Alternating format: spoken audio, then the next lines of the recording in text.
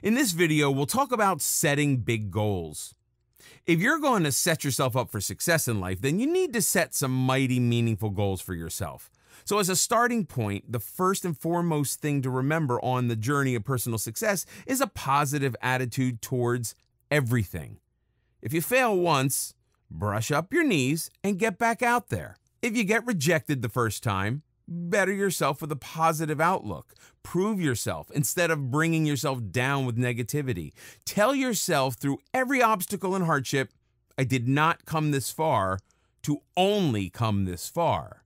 No success is achieved overnight. No mountain is climbed without a few falls, or two. If others can put up a fight to achieve personal success despite countless hardships, so can you. Better to aim high and miss than to aim low and achieve. It's always better to aim high, even if you don't succeed at first. When you aim big, you dream big, and tell yourself that you stand a chance against all odds.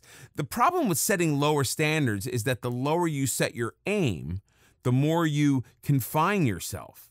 You miss more chances and more of your abilities are left unknown. Likewise, more of your will goes without a test. Where you could achieve the stars, your low aim of never going that high will hold you back. No matter how many people look down on you and doubt your capability, it's your own personal belief, unwavering resilience, and ambitions that lead you to achieving your ultimate dream. But the moment you start to doubt yourself, the moment you decide you can't aim higher for the fear of failure, is when your downfall begins. With a higher aim, you may miss it first, or you may make it on your first try. Take your chances, a leap of faith in yourself. The higher you aim, the more you achieve. Even if you fall short of your goal, you won't end up too far from it. Just think of achieving a good score on a test. If you aim low at getting 50% mark on your test, you might be successful and achieve that. But that's all it will be, an average and low achievement. If you aim higher at getting 90%, you may miss and hit an 80, which is still higher and so much better than the low set aim of a 50%. The same goes for all tests and trials life puts you through. Set purpose-driven goals. When setting goals, you need to think about how to achieve them, what you need to do to achieve them, and how much time you need to get there.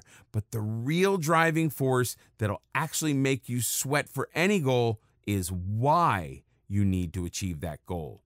Why is it a priority? Why is it so important? Setting goals is easy. Just think of drawing up a New Year's resolution. Everyone does that every year and has been doing it forever. So much so that it's become a mere habit and nothing much else. But what people don't do is pause to think over the goal and question why. Inevitably, without this driving force, they'll soon forget all about it. As such, it's important to not merely set goals, but set purpose-driven goals instead. For example, you may well be thinking of hitting the gym, working out, and getting yourself in shape. With just this in mind, you set a goal in your New Year's resolution to work out every day. So you do it the first day and the second, and then something comes up on the third. Then you end up skipping the fourth day because you get lazy, and there goes your fitness. There goes the goal. On the other hand, an obese person on the verge of getting diabetes and a possible heart attack is told by a doctor he needs to work out and lose weight really soon if he still wants a chance at a healthy life, or maybe just life. This is his why. This is why he won't skip the third or fourth day no matter what comes up. This is why he will achieve his goal with more determination. So through every hardship on your way, when you are at the brink of giving up, you can tell yourself again and again why you cannot give up, why you must go on. Give yourself a time frame to work with. Without setting a time frame to achieve any particular goal, there will be no sense of urgency. The importance of getting anything done is great, but the importance of getting it done in time is even greater. Giving yourself a duration for a specific task will make you more productive in that short time than you would be without it.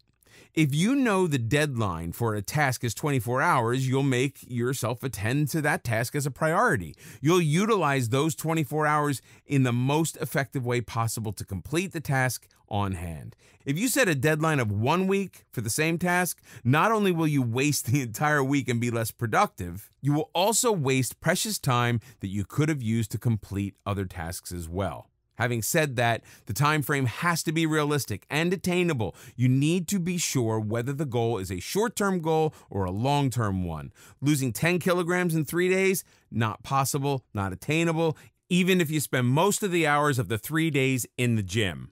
The time frame should not be based on some delusion.